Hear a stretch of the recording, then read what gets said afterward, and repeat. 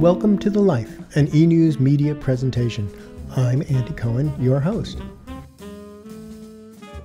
The annual IB Visual Arts exhibition is spectacular.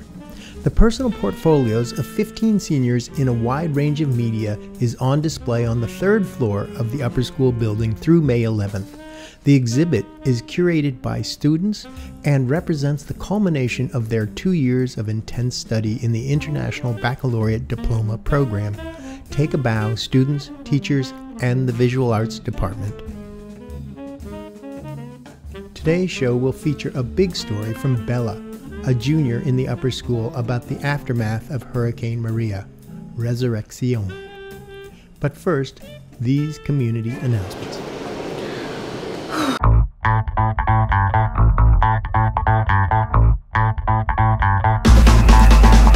Solidarity in the Skies, a creativity, activity, and service program for Puerto Rico, takes place this Saturday, April 21st, from 2 to 5 p.m. at the Lawrence Street Cafe. There are activities for all age groups, including hands-on art and a panel discussion with 4 BFS community members who've had on-the-ground experiences in the aftermath of Hurricane Maria. Middle and upper school parent conferences take place next week on Tuesday, April 24th, which will be a half day in the morning for students, and Wednesday, April 25th, where there will be no classes for students. The Office of Equity and Inclusion hosts an early childhood educators workshop, Saturday, April 28th from 10 a.m. to 2 p.m. in the Pearl Street Library Seminar Room. Next Friday and Saturday, April 27th and 28th at 7 p.m. in the BFS Meeting House, the upper school presents Love and Information by Carol Churchill. Reserve tickets through a link on the homepage of the BFS website. It's Blue Pride season. Come cheer our team, starting with varsity boys volleyball, varsity and middle school baseball, and varsity and middle school softball. Check out the PAT sports posters in the building that has suggestions for games you're encouraged to attend. I'm Justin. And I'm Lily. And this was this week's community announcement.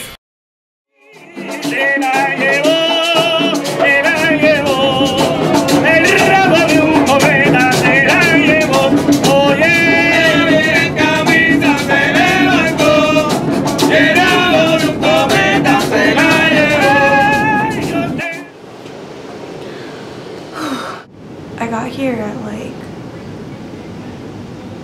12, I think. And the first thing that I really paid attention to when I came over was the difference in cities.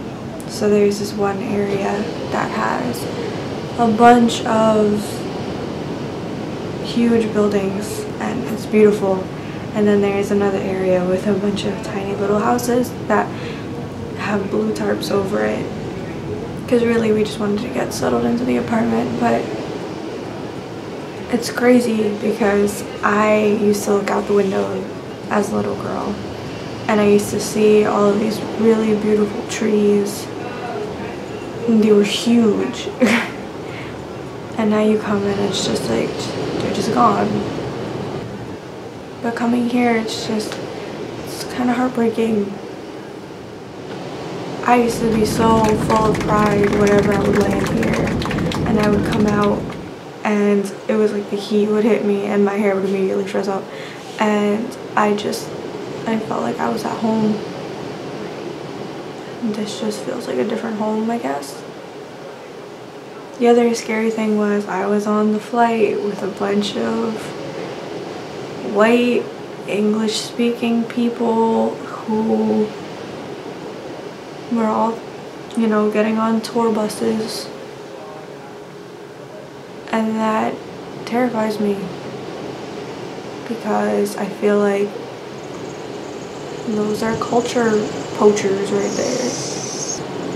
I really feel like that's going to be the beginning of the gentrification of my island.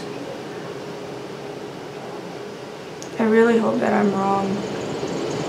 And tomorrow I'm gonna go with my mom to go see this performance that they had to shut down because of Maria. But tomorrow's actually gonna be their first performance since then. And it's really just dancing and music and just a celebration of culture, and I really hope that'll make me look forward more to, you know, capturing the beauty of my island and not just looking at it as, wow, this could not be here when I get older. And I realize that this is super depressing, but the reality of the situation is that I came here and I didn't get the immediate feeling that I was home. I just want to show you guys the view that I get to look up to.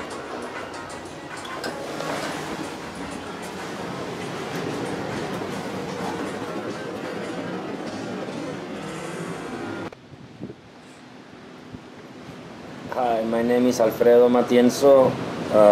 I'm the owner of Pasti Pueblo, small restaurant on Luquillo. Luquillo is the name of the town. And we went through a big hurricane. Can you tell me about your experience during and after Hurricane Maria? I don't know if it's a stage on life, but it was really impressive how to see human being, the reaction of it after the days and weeks. They keep passing by, you have no water, the necessities, you know. So people put the best and the worst of them out. It's like that. It was like a war zone. So you see you get to experiment all that other countries experiment when they are devastated by something. Yeah. So can you tell me like how you personally have been affected? It's weird. You get affected in both ways, you know, economically and spiritual, you know, like, and then it humbles you down, so it makes you think what's more important, like money on life or material things, or to be alive and to be able to enjoy this. It just humbles you down, really. Can you tell me about your connection to the island and what being Puerto Rican means to you? For me, being a Puerto Rican is more than political. It's just knowing that we are from an island that is special. The more I love about my island is watching the sun come up right here, man. Mm-hmm. And just knowing that God gave me another day on this beautiful place, you know. There's a lot of things happening, you know, like a lot of changes. But again, it's so beautiful, and the energy of this island is so big that it makes you not think about politics and all that. It just makes you think about how beautiful is the island and how blessed we are of being here. So what do you think will change about the island, and how do you feel about those changes? One thing is, like, we all have the same chances and opportunities, so that's one thing. We have no excuses, you know. I mean, for me, the changes they need to be more in the politics side of it. There's a lot of corruption, there's a lot of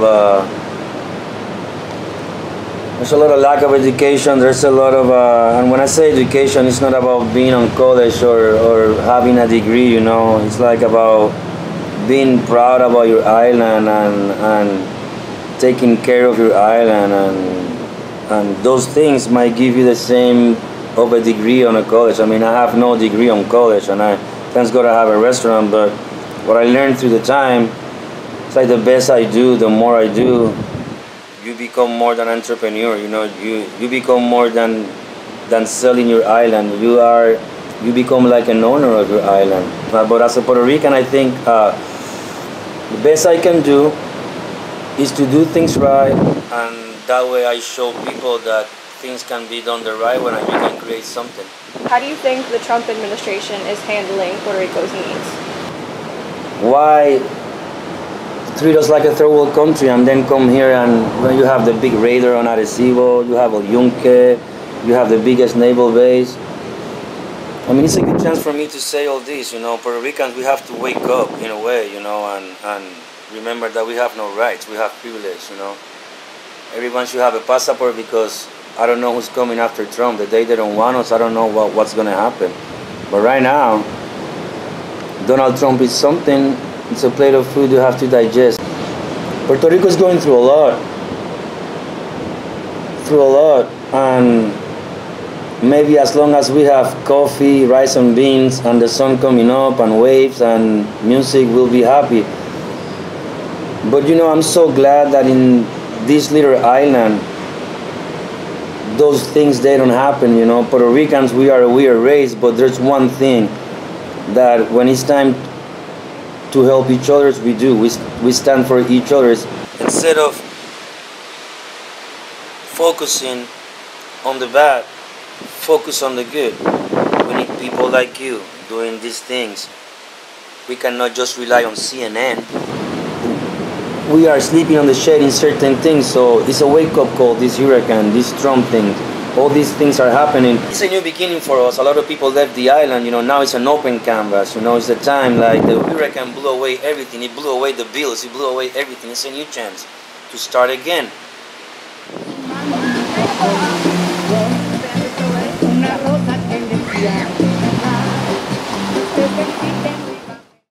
Thank you to everyone who made today's show possible. And remember to let your life speak.